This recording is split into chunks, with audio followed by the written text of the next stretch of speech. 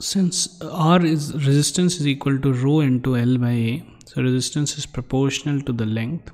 Now this is L by 4, so therefore here the resistance will be R0 by 4. Resistance here will be 3 R0 by 4, and here it's already R.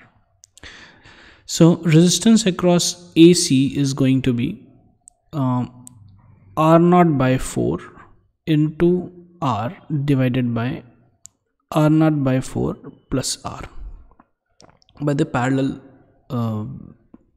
resistance formula. So this is equal to R into R0 by 4 to divided by 1 by 4R plus R0, and this is 4, so gone. So this is R0 divided by 4R plus R0. So this is the resistance across AC.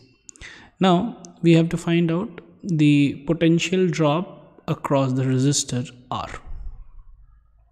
Okay, so basically the potential drop, we have to find out VAC.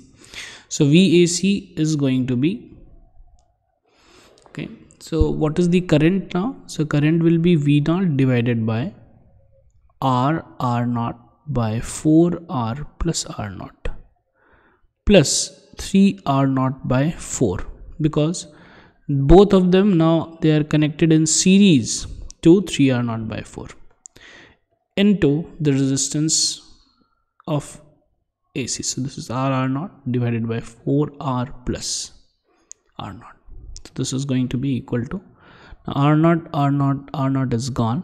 Now this 4, so 4 into 4R plus R0 into V0 into R divided by, we have 4R plus 12R plus 3R0 into 4R plus R0.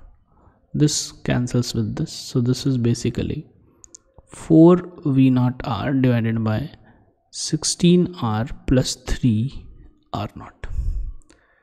So therefore the answer is going to be